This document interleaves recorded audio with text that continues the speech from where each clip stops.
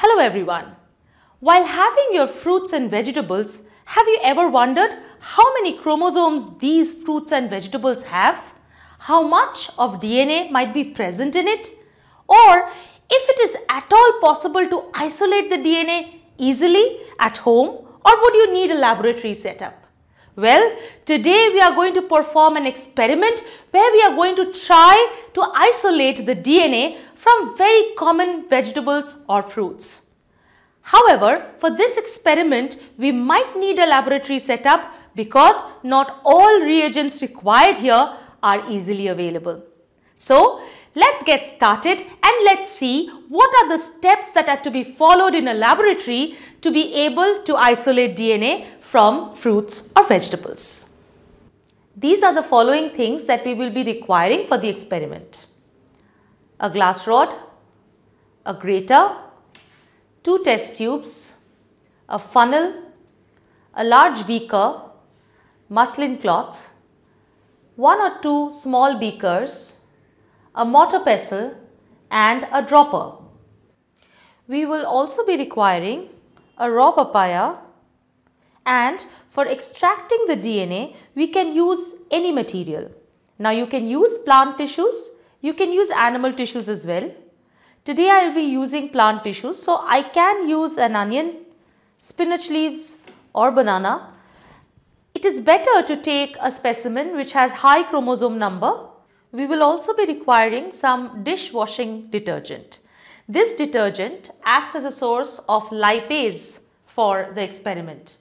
We will just dilute it a little bit. So I will be using a little bit of water and I will stir it with the glass rod to make it into a nice soap solution. Last but not the least, we will be requiring chilled ethanol. Now this ethanol, you can keep it in ice bath to keep it chilled, or you can keep it inside the refrigerator and take it out right before the use. First, I will prepare the papaya extract. I'll show you how to do that. But why do we need the papaya extract? Because this papaya extract contains a protein digesting enzyme called papain, which we will be using in one of the steps. So first we will cut the papaya. So I have cut the papaya into 2. Now I will be using the grater to grate it so that I can extract the juice from it. So I'll use one of it and I will be grating it. So now that we have converted this papaya into a fine grated matter, we will have to extract the papaya juice from here. For that I will be needing a beaker. Now I will take a muslin cloth and I will take the entire grated papaya in this muslin cloth. After this, now I'll be simply twisting this muslin cloth so that the extract comes out. Try to take as much extract as possible. This is enough for the time being. So today we will be using banana as the source of DNA. So first I will be peeling the banana and I will take it inside the mortar and pestle. So I'll make small pieces of it. This is enough. And now we'll have to make a paste. To this I'll be adding some distilled water, not too much, about 10 ml, and a pinch of non-iodized salt. If you see that the slurry is becoming a little too thick, you can add a little more water to it. I want a nice paste which is not very thick, at the same time it's not very runny. Now when we made this into a paste, we are hoping that while grinding this or converting it into a paste, the cell wall of the plant cell will break. Usually in a biotechnology laboratory, we use cellulase to digest the cellulose, but here while making the paste, we are hoping that the cellulose cell wall has already been broken down. We are trying to reach the DNA which is present inside the nucleus. So after removing the cell wall, the next membrane that we have to remove is the cell membrane and the nuclear membrane. So as you all know, the cell membrane and the nuclear membrane consists of or is made up of a large amount of lipid on which proteins are floating. So if I can use a lipid digesting enzyme, then I can break down both the cell membrane and the nuclear membrane. So what I'll do now is, I will use this. You can use a strainer for this. I am using a muslin cloth, and with this I will strain out the extract so that we get a clear solution. I don't want these clumps to be there. You can use a normal strainer. See, you can just squeeze the muslin cloth and you will get the extract out. So this is your banana extract. Now I will add soap solution here. I have already prepared the soap solution. So I will add the soap solution. Why are we adding the soap solution? Because we want the cell membrane and the nuclear membrane to be digested. Now as you know, the dishwashing detergent soap contains lipase in it, which is used in breaking down the lipid that is present in your food or in the oil of your food. So I am therefore using this as a source of lipase to break down the cell membrane. I am stirring it so that this easily dissolves.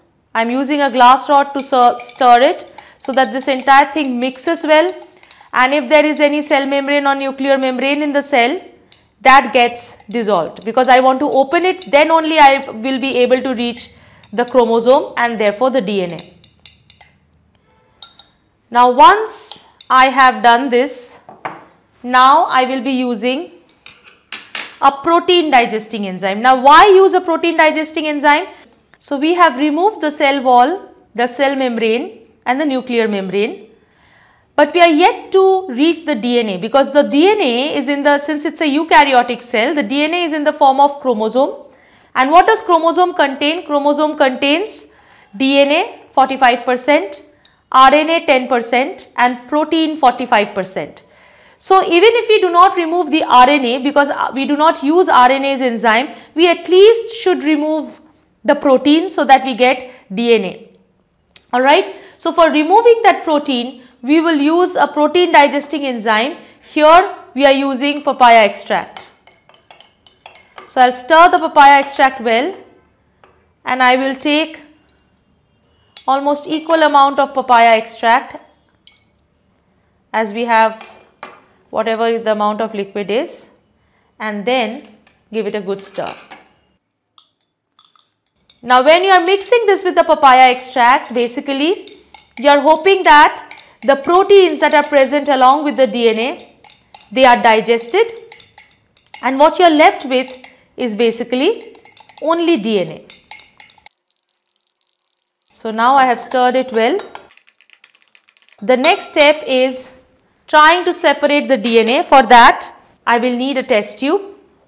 I will take a small amount of this solution in the test tube, let's say this much, and now I will be adding the chilled ethanol here to create a density gradient so that the DNA floats out and gets accumulated in the junction between the chilled ethanol and this content. So I have taken chilled ethanol in the dropper, and look at the way I am pouring this chilled ethanol.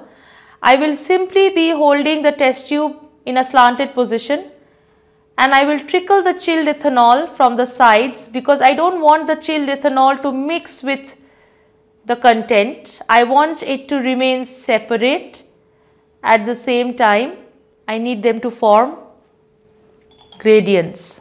So here I have taken the chilled ethanol, and as you can see now, slowly the DNA has started coming out and it has started accumulating in the junction between the chilled ethanol and the content. So I will allow it to rest for a moment. I will not move this. I will just allow it to rest for some time for the DNA to separate.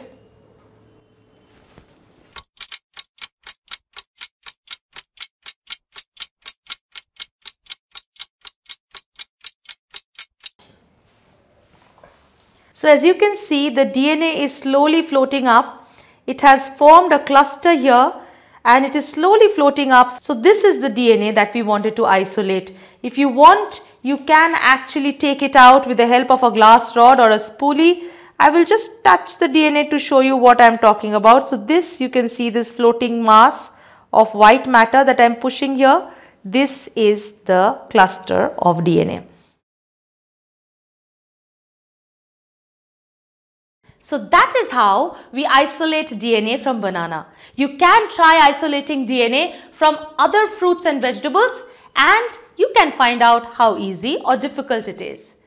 Please note that whenever you are choosing the fruit, vegetable or animal tissue from where you are isolating the DNA, their chromosome number makes a lot of difference. So, if the chromosome number of that species is high, the possibility of extracting the DNA from them becomes much more. So, I really hope that you enjoyed today's experiment. For more such experiments, please subscribe to our channel Manocha Academy and hit the like button.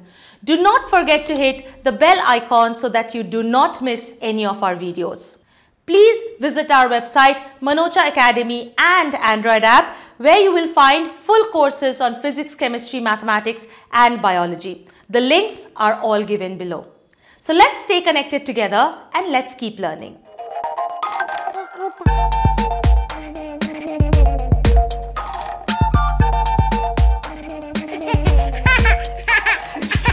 We are going to find out if we can isolate DNA from the products that we easily get at home.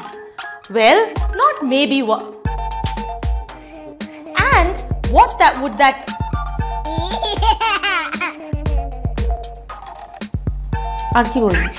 I hope you enjoyed this video. Please give us a like button. Please give us a... I really hope you enjoyed today's experiment. We will come back with more such I hope you enjoyed today's experiment. We will come back with more such experiments, but for that you have to like and subscribe to our channel Manocha Academy. Please go to our website Manocha Academy and our Android app where you will find full courses on physics, chemistry, mathematics and biology.